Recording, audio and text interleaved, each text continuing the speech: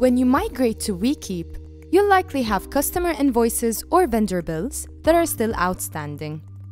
The balance of these outstanding invoices and bills need to be imported into WeKeep as opening balances for your customers and vendors respectively, in order to have accurate balances of your accounts receivable and accounts payable, and keep track of the amount of money that your customers still owe you and the amount that you still owe your vendors.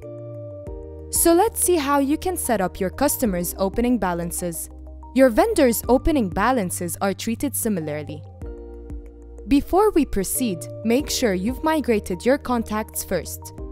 To learn how to do that, check out our other videos on that topic. Suppose you've decided that you will be issuing invoices and recording customer payments in WeKeep starting from the 1st of January. To set up the opening balances of your customers, you'll need to import all your unpaid invoices as at the 31st of December. Let's see how to prepare your invoices CSV file. First, download the invoices template from WeKeep by going to Invoicing in the left side menu, then click on Import. Click on the link to download the CSV template. Recall that our goal is to import only the balances of your outstanding invoices, not the invoices amounts.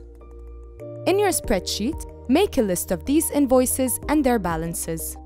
To import the invoice balance only, set the quantity to 1 and make sure that the price equals the balance amount. The statuses of these invoices should be set to sent. Finally, for the account column, instead of choosing an income account such as sales like you typically do when creating an invoice, choose the opening balance offset account because our goal is to record the opening balance for that invoice only. Now, you can import that file into WeKeep and map each column of your CSV file to WeKeep's columns.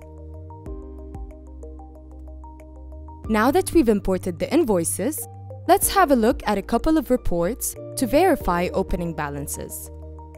Go to Reports in the left side menu, then click on the Statement of Account tab. To see each of your customers' accounts receivable balance, filter your report by your customer's name.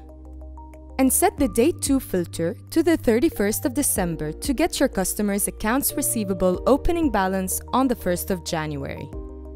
As you can see, each of the customer's accounts receivable opening balances on the 1st of January match the balances from the CSV file.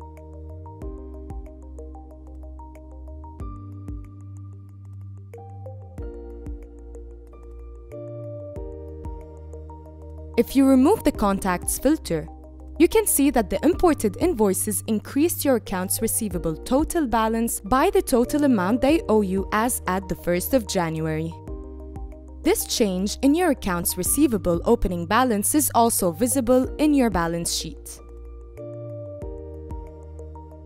A final note. Notice that we haven't applied any tax rates to the invoices. This is because any taxes due must be migrated separately as part of setting up the opening balance of other accounts. Check out our other videos covering that topic.